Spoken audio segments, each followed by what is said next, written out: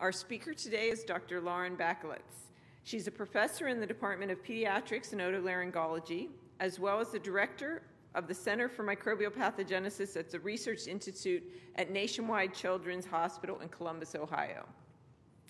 She's internationally recognized for her work on molecular mechanisms that underlie polymicrobial infections of the respiratory tract, including otitis media or middle ear infections, sinusitis, and exacerbations of both chronic obstructive pulmonary disease and cystic fibrosis.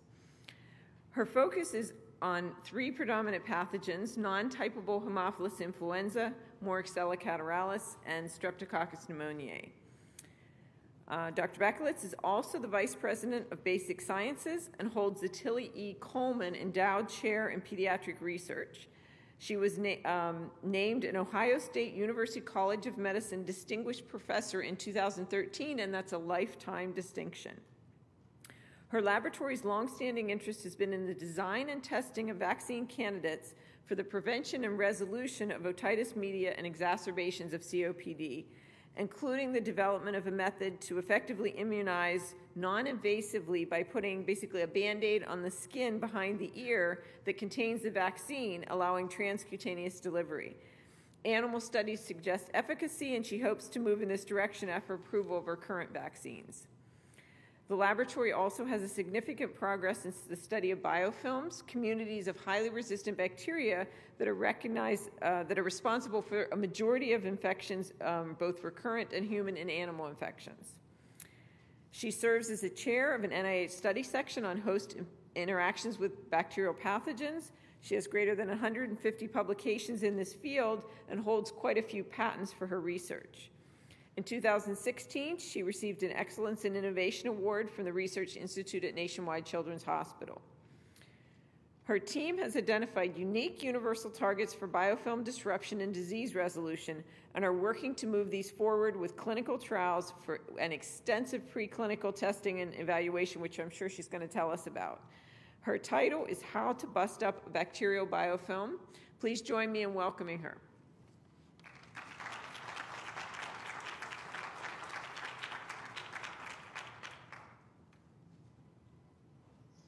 Well, thank you, Dr. Frank, for that kind introduction. I'm delighted and honored to have been invited to give this lecture today, and I'd like to thank all those people who took time out of their busy schedule to spend a moment with me today and tell me about their work. It really was a fascinating day, and I enjoyed it very much.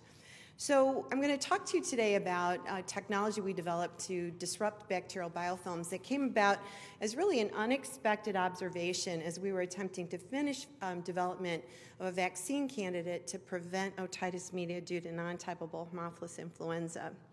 And no lecture of this kind can start without a brief definition of what a biofilm is. For those of you who don't think about biofilms 24/7 as I do, this is the preferred lifestyle of bacteria in nature, whether they're growing on a biotic surface or an abiotic surface. And basically, bacteria in the environment will sit down on a surface, they will attach and begin to produce an EPS or extra polymeric substance matrix. These bacteria are often polymicrobial in nature. They will differentiate with distinct functions or job functions within that bacterial biofilm. Quorum sensing is part of their communication system, and at such times as they deem it ideal, they will disperse from this biofilm, go out, and reestablish themselves on a different surface. In the environment, this is what we think of as what's happening in terms of biofilm biology, but when it involves the human host or an animal host, we think instead of the involvement of bacterial biofilms in disease and infection. And this really is the reason why we study biofilms. They're very common diseases, they're complex, and they're very difficult to treat. Whenever you put a device, a foreign device, in the human body, anywhere in the body, it is very prone for biofilm development on that device, and this can lead to very long-term and sometimes very insidious infections. But they're also associated with many common infections that many of us have or will at some point suffer from, including sinusitis, chronic urinary tract infections, wound infections, etc.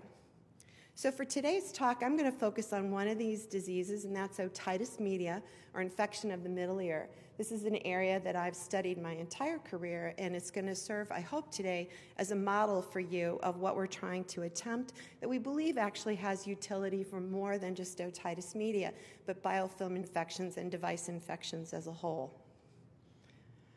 So just to give you a little bit of background on otitis media, the bacteria that cause otitis media are commensal.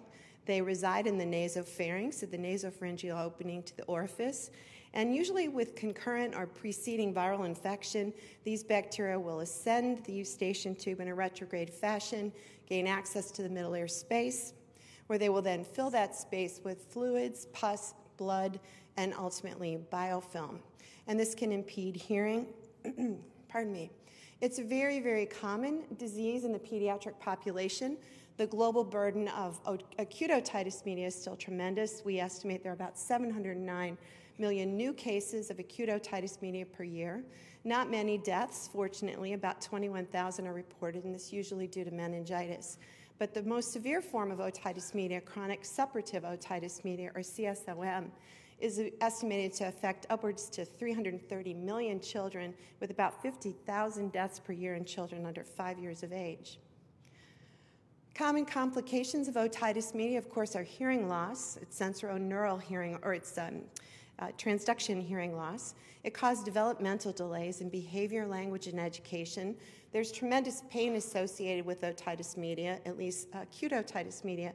But the biggest concern many of us microbiologists have is this prolonged antibiotic treatment in childhood, often with broad-spectrum antibiotics that has induced a sobering emergence of multiple antibiotic-resistant bacteria in all three of the predominant genera that cause otitis media, but also in other microorganisms that reside within that nasopharyngeal compartment. Now, these are the three predominant causative agents of otitis media. The 2 gram-negatives, nontypeable Haemophilus influenza, and Moraxella catarrhalis, as well as the gram-positive Streptococcus pneumoniae. And I'm going to focus my talk today on nontypeable Haemophilus influenza, which I'll refer to as NTHI, for the remainder of my talk. So a very common sequela of otitis media is otorrhea. And this is very common in children who've had tubes placed to relieve the pressure and pain that they experience due to otitis media. This tympanostomy tube is placed in the tympanic membrane, and it serves to drain the fluid and relieve the pressure and pain in that ear. This is very, very common. Upwards of 700,000 children have tubes placed each year, but upwards anywhere between 10 and 74% of those children will experience something known as post-tympanostomy tube otorrhea. You can see the tube here, and you can see this drainage of fluid and pus coming through that tube. And this is due to the long-term residence of a biofilm in that middle ear space behind that tympanic membrane. Now, in countries where tube placement is common, we have post-tympanostomy tube otorrhea, but in countries where tube placement is not common, those tympanic membranes often burst and puncture from the pressure of that infection in the middle ear space. And in these children, that pus and fluid just simply drains out through that hole in their eardrum and down the side of their face. And this can be quite common in children up to 4 years of age in the developing world. So this condition, CSOM, is believed responsible for up to 50% of hearing loss worldwide. 60% of those children with CSOM have a significant hearing loss, and 90% of the burden of that disease is borne by the developing world. There is currently no consensus on the ideal treatment of either post-tympanostomy tube otorrhea or CSOM. Both otitis media and otorrhea are biofilm diseases, though, and so those biofilms present in the middle ear are responsible for the chronic and recurrent nature of these diseases. We use a chinchilla to model otitis media. This is the gold standard animal model for otitis media modeling in most of the laboratories in the United States. And here's a healthy chinchilla middle ear, projected here on the left. Here's the eardrum or tympanic membrane. The middle ear is lined by a single cell, squamous cell layer of epithelium. It is an air and humidified atmosphere-filled space. And you'll see later in my talk that I'm going to be referring to these normal bony septae or processes in the middle ear as depth gauges we're going to use to estimate how much biofilm is present in the middle ears of this host during some of the studies that we're going to conduct. When a biofilm forms by Haemophilus in the middle ear space, you can see that this entire space is filled with this pulpy white material. The eardrum is inflamed, and this would be equivalent to what a pediatrician sees when they look down the auditory canal towards the tympanic membrane. And this biofilm is very, very hardy and very recalcitrant to any kind of treatment. Now, if you take that biofilm and you freeze it over liquid nitrogen and impart a live dead bacterial stain to it, where the live bacteria are green and the dead bacteria are red, you can see the beautiful architecture of this biofilm extending from the middle ear mucosa, which is depicted here, and these long, thin, green, finger-like projections of thousands of live bacterial cells in these towering communities are extending into the lumen of the middle ear space. They are alive. You can see very little red color in these biofilms. And the problem with the biofilms is that whether they're in the middle ear space or anywhere in the body, they're highly resistant to killing by innate effectors of immunity. They're highly recalcitrant to treatment with antibiotics. And the estimates that biofilm-resident bacteria are resistant to doses of antibiotics up to 1,000-fold greater than that required to kill their planktonic counterparts. And these do play a primary role in recurrence and chronicity of otitis media. So what my laboratory asked several years ago was, could we target any of the determinants that were expressed by these biofilm-resident bacteria specifically to either prevent the formation of biofilms and or disrupt already existing biofilms? And to do that, we really had to look at the biofilm matrix and what the bacteria were doing when they resided in this biofilm. Now, a very common constituent of the biofilm EPS is extracellular or eDNA. And this eDNA is both of host and bacterial origin. The EPS is often highly variable and contains many, many components, but very commonly, biofilms formed by human pathogens and animal pathogens contains DNA. We did not discover that. That was originally presented by Cynthia Whitchurch with Pseudomonas biofilms. But what we noticed when we looked at a biofilm formed in the middle ear of a chinchilla, and we were looking for the bacteria, which in the image I'm about to project are green, what we found instead, and intriguingly, was that the bacteria were here, and you can see them reporting green. GFP was being driven by a reporter of a vaccine candidate we were monitoring. But you can see this tremendous lattice of cross-hatched DNA. So when this specimen was labeled with DAPI, we saw DNA in this thick specimen that had this tremendous three-dimensional configuration. Now, early on, we knew that the DNA on the outside of the biofilm was due to PMN netting, so it was of eukaryotic origin. But with in situ hybridization, very early on, we noted that on the outer edge of the biofilm, that DNA was of host origin, but on the inner aspects of the biofilm, the DNA was of bacterial origin. So we didn't really know what to do with that information. I had never worked with DNA that ever appeared in this cross-hatched fashion, but I had the benefit of giving a talk at the House Ear Institute, and in the audience was Steve Goodman from USC, who had studied this family of bacterial DNA-binding proteins his entire career. And this family of proteins includes two members, IHF and HU. And what these proteins do, and they're depicted here, as we kind of think of maybe assuming a lobster shape, is that they bind to and bend DNA around that molecule. Now, they will bind to unbent DNA and bend it, but they prefer to bind to bent DNA, and then they will go ahead and bend that even further. What they prefer to bind to, however, are holiday junctions, and these are examples of bent DNA that are the preferred binding sites of both HU and IHF. And what these reminded us of was the image that we saw in the bacterial biofilm that formed in the middle ear of a chinchilla. And so what we wondered was, were DNAB2 proteins present within biofilms that formed by Haemophilus influenzae in the chinchilla middle ear? So what Steve Goodman did was he gave me antibody to IHF from E. coli and asked me to label the internal aspects of that biofilm that had formed in the middle ear of the chinchilla. And this is what we saw. So you can see, I hope, that the DNA is once again, this beautiful lattice formation. This is pure bacterial DNA. And at every crossed strand of DNA, we had labeling with this antibody to the rabbit anti-E. coli IHF protein. Now, the positioning of this labeling suggested to us that the DNAB2 proteins were perhaps serving as a linchpin protein to stabilize that matrix, almost like the struts and beams of a building. And that we wondered if this was something that was just unique to the biofilm formed by a nontypeable Haemophilus in the middle ear of a chinchilla, or if in fact this was something that could be seen in clinical samples from human beings. So I have here just an example of several of these clinical samples that we've evaluated over the last 10 years. And you can see in an otorrhea sample from a pediatric patient this tremendous lattice of DNA and the labeling with the DNAB2 proteins, which is projecting in red. This is a sinusitis sample from an adult with E. coli Enterobacter faecalis in the sinus cavity. This is a cesarean section surgical site wound infection from a woman undergoing a cesarean section for delivery of her baby. And here's a sputum sample from a child with cystic fibrosis from which we cultured Burkholderia sinusipacia.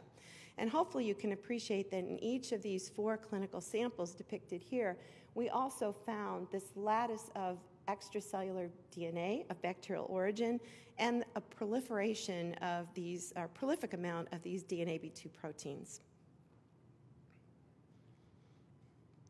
So we had a hypothesis at that time that if we could remove these DNAB2 proteins from that eDNA lattice, perhaps we could collapse that biofilm structurally and release the resident bacteria.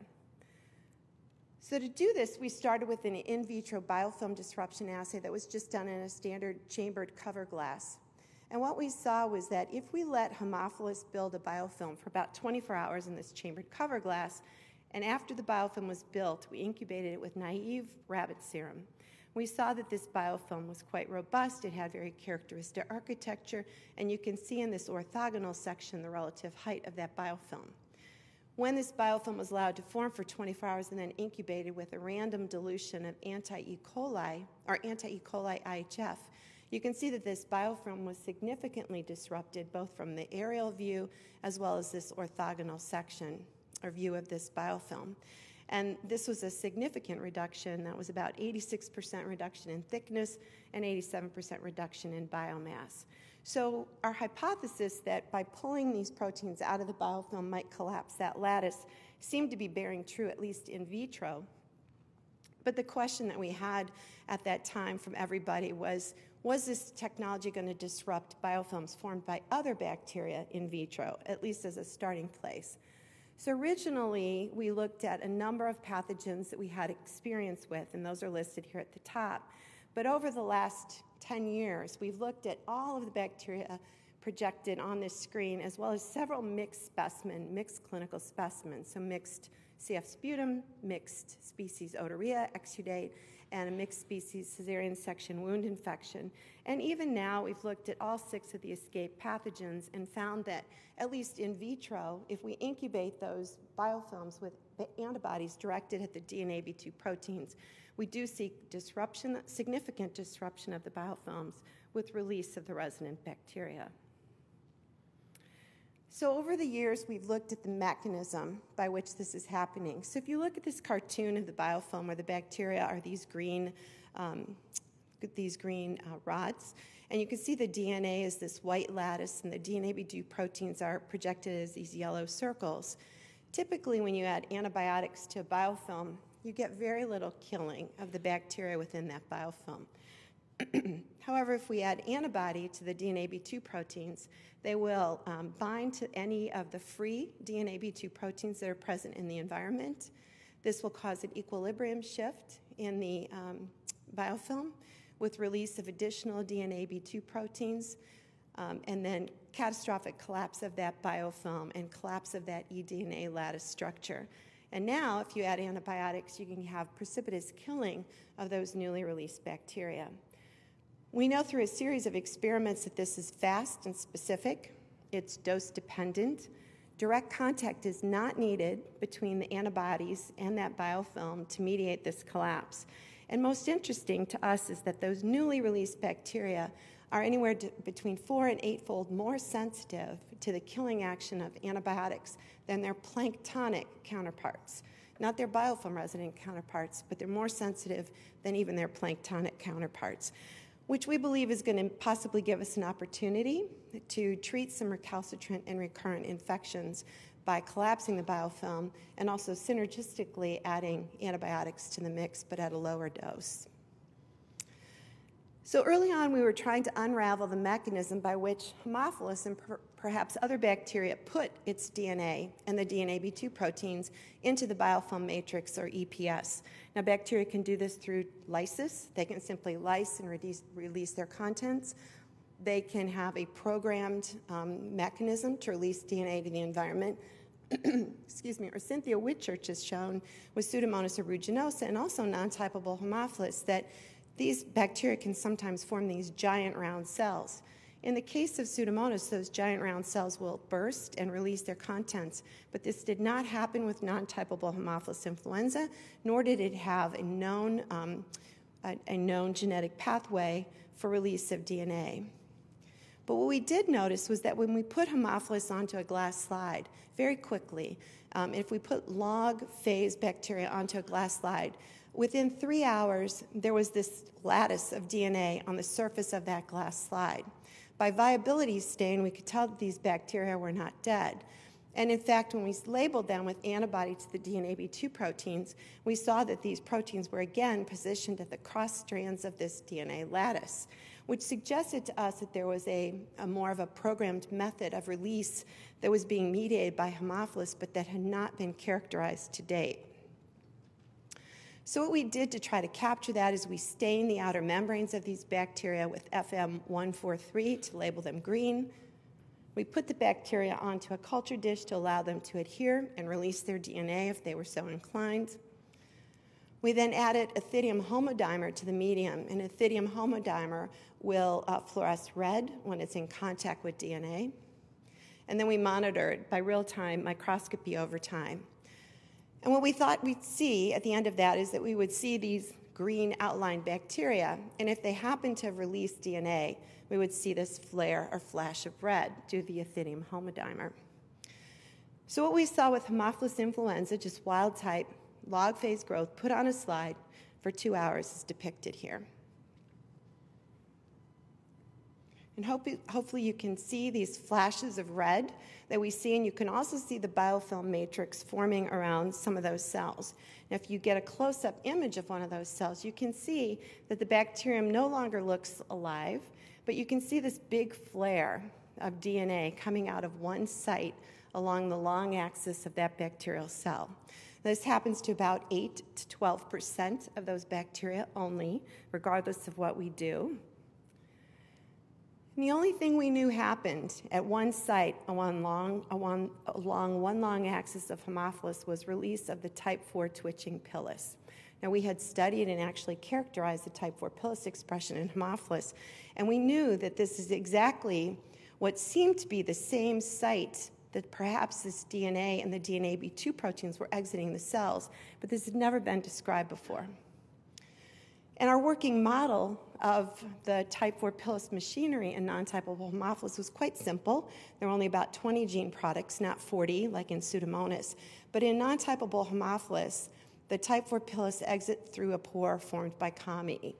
And CAMI is the pill-Q equivalent in Haemophilus. And we knew that this CAMI was expressed only in one site on the non-typeable cell, as shown here by some recombinering where we had that expressing GFP. And we wondered, was it possible that Haemophilus was possibly also releasing DNA and DNAB2 proteins through this pore that it used to express its type 4 pilus? So we knocked out CAMI, and we repeated the experiment. Again, we saw that about 8 to 12% of the bacteria had red associated with them, but this time the red was completely contained within the bacterial cell. It did not exit that cell. There was no flare of Ethidium homodimer on the outside of that bacterial cell. It was all contained within the cell membrane, the outer membrane of the cell. When we complemented that mutation, we could restore that released phenotype to these cells. And this was exciting because it suggested to us that Haemophilus had figured out how to use its streamlined genome to get DNA and DNAB2 proteins out into the environment through the commie pore. But we had a problem because this is a gram-negative bacterium, and it also has an inner membrane. And they are not known to store DNA or DNAB2 proteins in the periplasm. So how did Haemophilus get the DNA and the DNAB2 proteins into the periplasm? Well, Haemophilus didn't really have anything in the genome that would suggest to us how it did that, but we looked to a sister organism, Neisseria gonorrhea, and the work of Hank Seifert at Northwestern. And he had characterized a type 4 secretion system, different from the type 4 pilus machinery, by which Neisseria gonorrhea could export DNA into the environment. When we looked at the genome of our Haemophilus workhorse, we saw that it did not have all the genes to express the proteins needed for the entire type 4 secretion system, but it did have remnants. It had Tra-C and Tra-G, two of the inner membrane proteins that are used by Neisseria to get DNA through the inner membrane. So we knocked them out in Haemophilus because we hypothesized that perhaps Haemophilus was using the Tra system to get DNA into the periplasm, and then the type 4 pilus system to get the DNA and the DNAB2 proteins out into the environment. Now, when we took the Tra-CG mutant and put it in the same system with the Ethidium homodimer, what we saw instead was that the bacterial cells had the outer membrane still labeled in green from the FM143, but all the DNA was now contained within the cytoplasmic membrane, and there was this dark region that represented the periplasm, suggesting to us, and again, if we complemented this back on a plasmid, we could get that release of DNA again.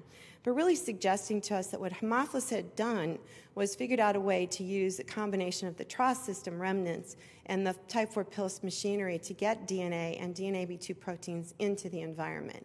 We're currently working on trying to figure out what those cues are that trigger this process in that subpopulation. But in the meantime, we did have the opportunity to put these bacteria under an OMX super resolution microscope. And if you keep your eye on the bacterium here in the center, you can see that we were actually able to capture that release of DNA from this bacterial cell by that super resolution microscopy. So this work continues, but I find it unlikely that Haemophilus is the only microorganism that might use a similar system to get DNA and DNAB2 proteins into the environment. So we're continuing to pursue that. In the meantime, what was the clinical utility of these observations? And one of the first questions people asked us was, if you have a biofilm anywhere in your body that's causing a disease and the DNAB2 proteins are in that biofilm and playing such a critical role, why don't we make antibodies to those DNAB2 proteins and resolve those biofilms and the diseases ourselves? And once we had this understanding, could we adapt that to develop either a novel therapeutic approach or a vaccination strategy? And what we hypothesized was perhaps when the DNA was bound to the DNAB2 proteins in the biofilm matrix, as they are during the disease process, perhaps this was masking the immunoprotective epitopes or domains of those DNAB2 proteins. So we used immune sera from an animal model, some synthetic peptides, and a biosensor to epitope map these proteins. And in order to do that, we used a chinchilla model, and we put Haemophilus influenza right into the middle ears of these animals on day 0. By day 4, we know that there'll be a robust biofilm that develops in the middle ears of those animals. On this same day, and at the time, we were developing the Band-Aid immunization approach, and that's a whole different talk. We simply rubbed our vaccine formulation onto the skin of the chinchilla ear. We repeated that a week later, and then a week following that second immunization, we asked 9 blinded reviewers to come into the room and rate for us how much biofilm was left in the middle ears of these animals.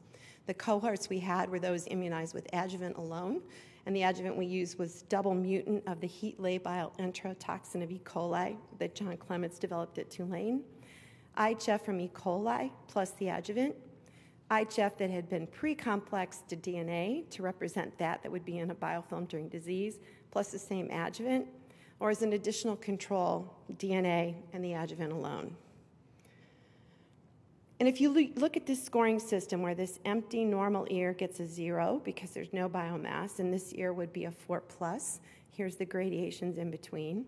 You can see that DNA and adjuvant alone, these animals, chinchillas are mixed sex, outbred animals, and this is a very typical spread you would see in that animal host.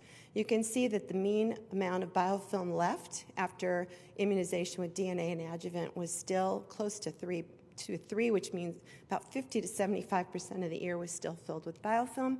And this was not significantly different from those that were immunized with adjuvant alone or with IHF that had been pre-complexed to DNA and adjuvant. Those animals that received the native protein that was not pre-complexed to DNA were able to clear a good deal of that biofilm from their middle ears. Now, when we took the sera from these animals from this cohort depicted here in green and this depicted here in yellow, and we looked to see whether those sera could disrupt biofilms, what we saw was the animals that were immunized with IHF that had been pre-complexed to DNA, which we had hypothesized would mask the immunoprotective domains, or the native form, which we thought would allow recognition of any immunoprotective domains.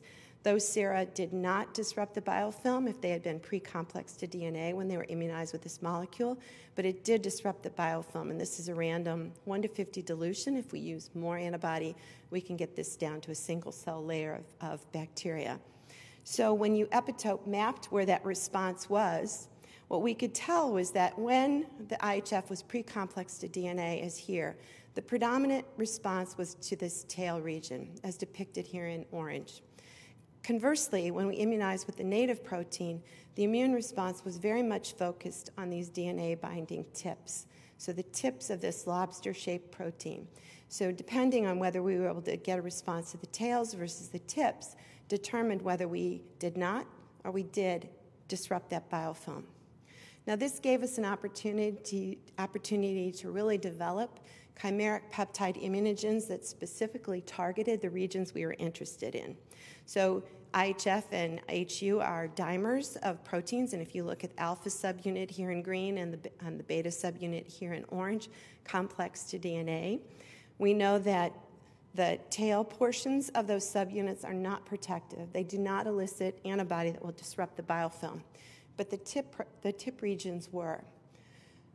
So what we did was we designed 2 chimers. Both of these are 40-formers. And the tip chimer peptide has a peptide from the alpha subunit tip, a small former linker peptide, and the 20-mer residue from the beta subunit tip of IHF. And that's depicted here on the 3-dimensional molecule. And those antibodies, whether they're polyclonal or monoclonal, will disrupt biofilms. Conversely, and as a negative control, we also made a tail chimer peptide of the same length, using 20 mers from the alpha subunit tail or a 20 mer from the beta subunit tail, the same linker, and monoclonal antibodies to this did not disrupt a biofilm. So after we did some in vivo studies with those monoclonal antibodies and saw the effect that we expected, the question came up was whether the FC portion of those monoclonals was necessary for the biofilm eradication outcome that we saw. And if our model was true, that the antibodies were titrating the DNAB2 proteins away from the biofilm, we should not need the FC portion of those antibodies to see the same outcome. And if we used Fab fragments, we would be able to show that you didn't even need the divalent binding properties of a traditional antibody to disrupt those biofilms by this equilibrium shift.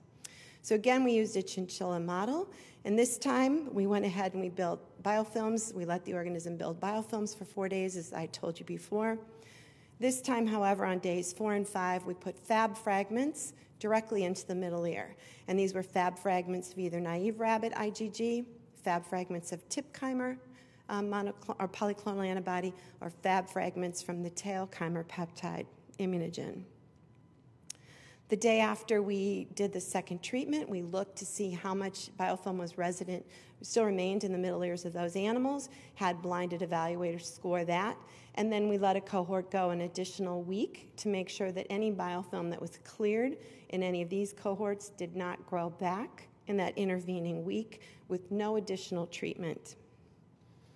And what we saw in the chinchillas that were delivered naive antibody fragments, there was a very high bacterial load of Haemophilus in the middle ear, both one day after the second treatment. That was a little reduced at day 8, but stayed fairly high. There was no effect of the tail chimer Fabs. But in the animals that received the tip chimer Fabs, we had a significant 3-log reduction in CFU of Haemophilus within the middle ears within 1 day of the second treatment, and that was reduced further a week later with no additional treatment. And in this case, 4 of 6 animals had no culturable Haemophilus in that middle ear space. In terms of what the biofilms themselves looked like in the middle ears of these animals, again, if a 0 is an empty middle ear, when you can see these bony septae as depth gauges, and a 4+ is an ear that's filled with biofilm. We saw that those animals that received the naive Fab fragments, there was biofilm that actually increased over that week's time. There was no significant difference between those animals that received the tail chimer Fab fragments and then those that received the naive Fab fragments. But those that received the tip chimer Fab fragments had a very significant reduction in biomass, and in fact, 4 of 6 years had completely eradicated biofilms a week later. So these biofilms reduced in size, or the host was able to clear them. And again, I want to point out that we did not add antibiotics, and we did not treat these animals with additional antibody during this period of time. So what did we see? Well, this is what the middle ear looks like in the animals that received the naive IgG fragments, and hopefully you can see this mucosal biofilm present in that middle ear space. There's also mucosal biofilm that's pretty much masking these septae in the animals that received the tail chimer Fabs. But in the animal that received the tip chimer Fabs, and this really is a representative image, I hope you can appreciate that you can see through the mucosal layer in this middle ear and see the capillary bed that lies under that very thin mucosal layer. So this was a very, very positive result for us because this ear almost appeared to return to normal homeostatic conditions despite the presence of this gram-negative microorganism in that middle ear space just days earlier.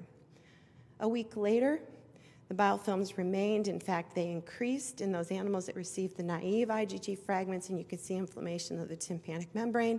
There was still biofilm present in the ears of the animals that had the tip chimer Fabs. And once again, there was no regrowth of the biofilm in the middle ears of those animals that had received the tip chimer Fab fragments, suggesting that once that biofilm was disrupted by this equilibrium shift, this animal, this host, was able to clear the remaining released bacteria and the remaining biofilm remnants from that middle ear space. So if you recall back to my first chinchilla experiment where we immunized with either native DNAB2 protein or the DNAB2 protein that had been pre-complexed to DNA, people started to ask us, well, why don't you just use the native protein? Why are you using this chimeric tip peptide immunogen if you had a good result with the native protein? And we were concerned about this for a number of reasons. First of all, we used our animal model to see if there was a difference between use of the native protein as an immunogen or the tip chimer peptide. We looked at relative ability to disrupt pre-established biofilms in vitro over time to compare these to each other. But I was really concerned about original antigenic sin, because if our model was correct and people with existing biofilms or a history of biofilm diseases had generated an immune response to those non-protective tails, there was very much a concern in our minds that if you immunize with the native protein, you would continue to drive that non-protective response over the protective response to the tips, and that could lead to a non-effective resolution of disease. So in the animal model, and again, this is similar to what I've told you throughout the remainder of this lecture, these animals received either naive rabbit IgG, rabbit anti-native protein, IgG, rabbit anti-tip-chimer, IgG, or rabbit anti-tail-chimer, IgG. This IgG was delivered once again on days 4 and 5 after that biofilm had formed. They were assessed a day later, a day after the second treatment, as well as a week after that. And what we saw in the chinchillas was not unexpected. Once again, naive serum really had no effect on clearing mucosal biofilms. This rabbit anti-tail-chimer peptide was no different from those that received naive rabbit serum. And we had a good effect with both the rabbit anti-native protein here in green, as well as the rabbit anti-tip-chimer peptide.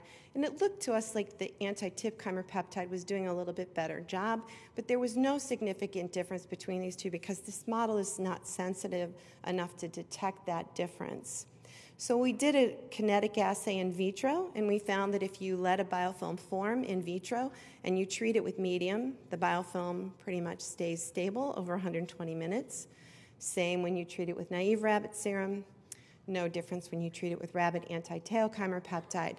But when you treat that preformed biofilm with antibody to the native protein, you see disruption of this biofilm that's very rapid. It occurs within 5 minutes and continues on. And this was even greater when we treated with the rabbit anti-tip-chimer peptide. Again, both of these were very effective, but in all cases, the antibody to the anti-tip-chimer peptide induced the most rapid and greatest resolution of this biofilm over time. And this is a nontypeable Haemophilus biofilm. But what about the human response to these proteins?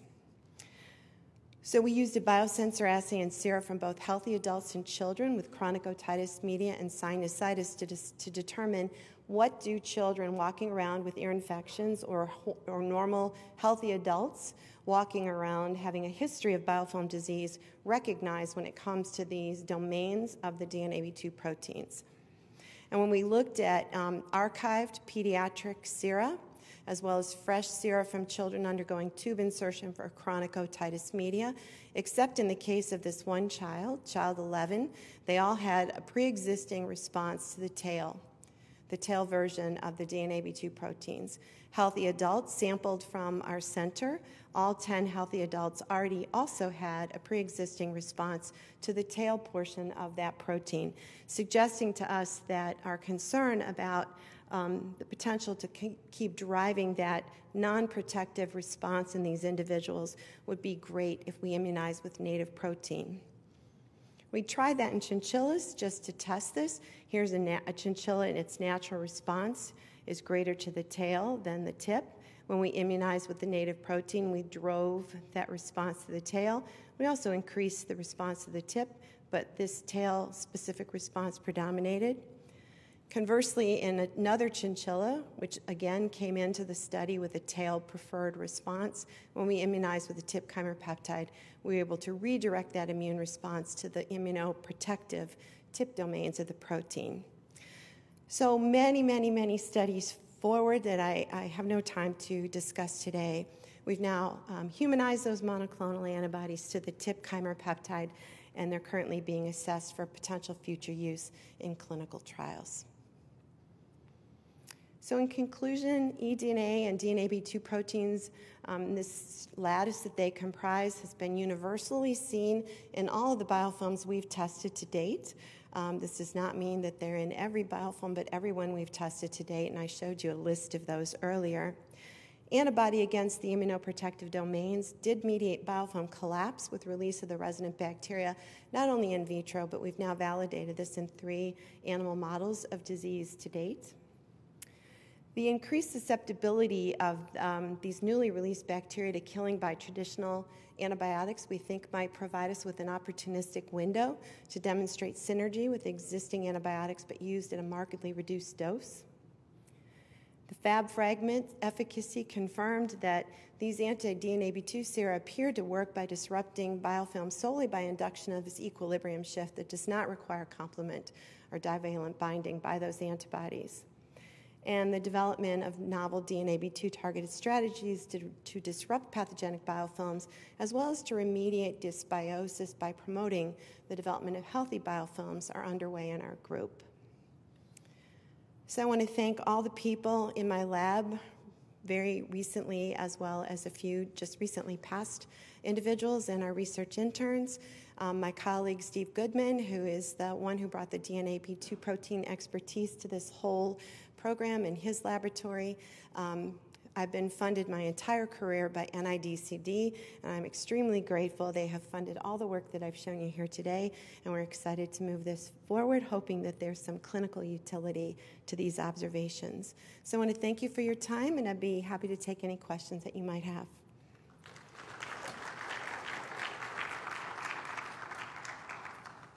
Yeah, there's two situations I can think of where this would be. I mean, obviously, it's useful all across the spectrum of diseases, but in particular, cystic fibrosis in pediatric disease would be an obvious choice. If you've ever seen them at autopsy, it's just a sea blue infiltration. It's probably horrible in life. And also in terms of the new medical devices, defibrillators are very common nowadays, and as you know, one of the reasons to take them out is because you get an infection in biofilm. And in terms of left ventricular assist devices, that could mean the difference between life and death, because once they get infected, if you take it out, a patient has no other way of living. Have you investigated clinical trials, or are there clinical trials underway with respect to those conditions? I can tell you that we are in active discussions right now about picking what indication we would like to go after for clinical trials, and cystic fibrosis population is one that is very much on the short list for all of the reasons that you said. We often think about, can we have access to the site? What organisms are causing the biofilm?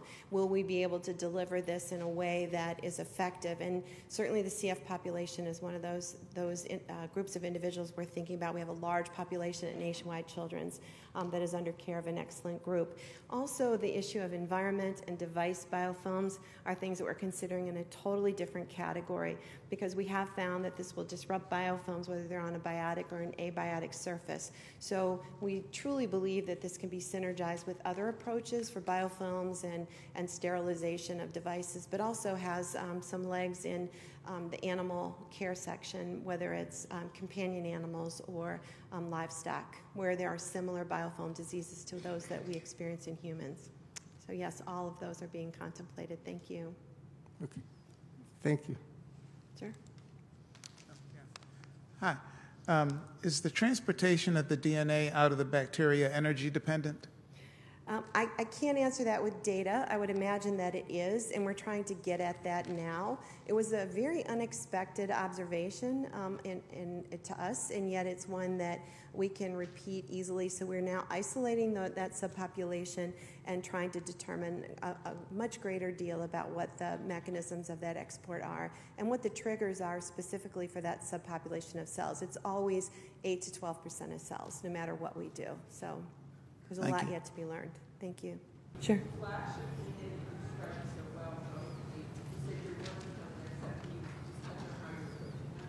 So the question was the flash of DNA that I described. I mentioned that we were working on that, and the question was whether I could describe how we're doing that. We can actually isolate that total red population of cells in the CAMI mutant, the one where we've blocked export, and we're hoping by pulling the RNA from that subpopulation of cells versus the parental isolates, we're going to be able to start doing some transcriptional profiling and figure out maybe what's different between those. Ideally, it would be nice to do that without cells that have been labeled with the Ethidium homodimer, but we have done a comparison of the RNA collected from those two populations of cell. The integrity is good, viability is good of both subpopulations, so it's a starting point, but that's how we're going to get at it. Is the DNA binding to protein similar enough among all those bacteria that one antibody can bind all of it? It's similar enough because if you'll notice, the first antibody that we had was to anti-IHF isolated from E. coli, and we were astonished, to be quite honest. There's only about 30% overall conservancy across the entire DNAB2 molecule, but there's a tremendous conserved C terminal domain for all of these proteins, and that antibody to E. coli IHF was the one that disrupted virtually every one of those biofilms. We've now also made antibody to other native proteins, IHF and HU, from other species. And except for one occasion where we know there's antigenic difference in one of the IHF proteins from a different organism, there's a tremendous amount of similarity, and the disruption has been universal. So it appears so.